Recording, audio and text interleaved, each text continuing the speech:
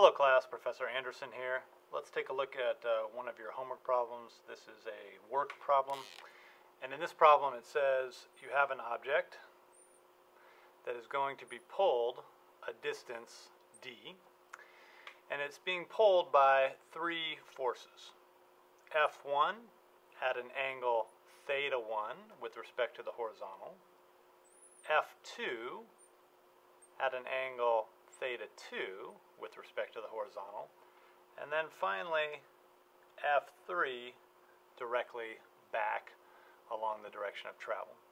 Okay, so it starts there, it goes all the way to D, and we need to calculate the work done by these three forces. So, how do we do that? Well, what we remember from class is that work is equal to the integral of f dot ds, how far you move the object. Now, if it is a constant force, then that f can come right out of the integral. And so this becomes f times the angle between them, cosine theta, times the integral of ds from 0 to d. Remember, the dot product there tells us that we have to include the cosine of the angle between those two.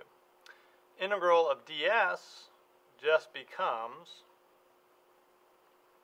s, evaluated from 0 to d.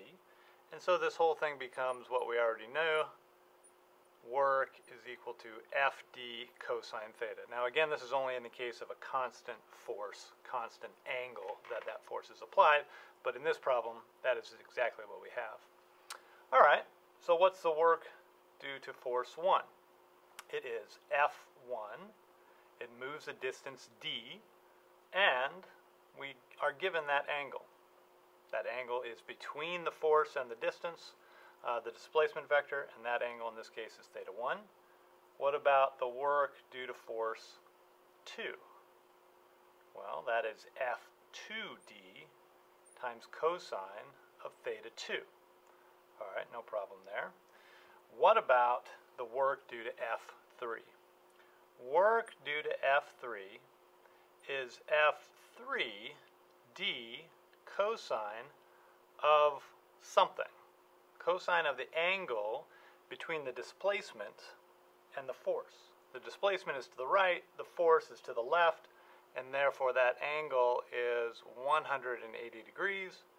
Cosine of 180 degrees is minus 1, and so we just end up with minus F3d. All right, you should have all those numbers in your homework, and you can plug them in and try it out. If you have any questions, come see me in office hours. Cheers.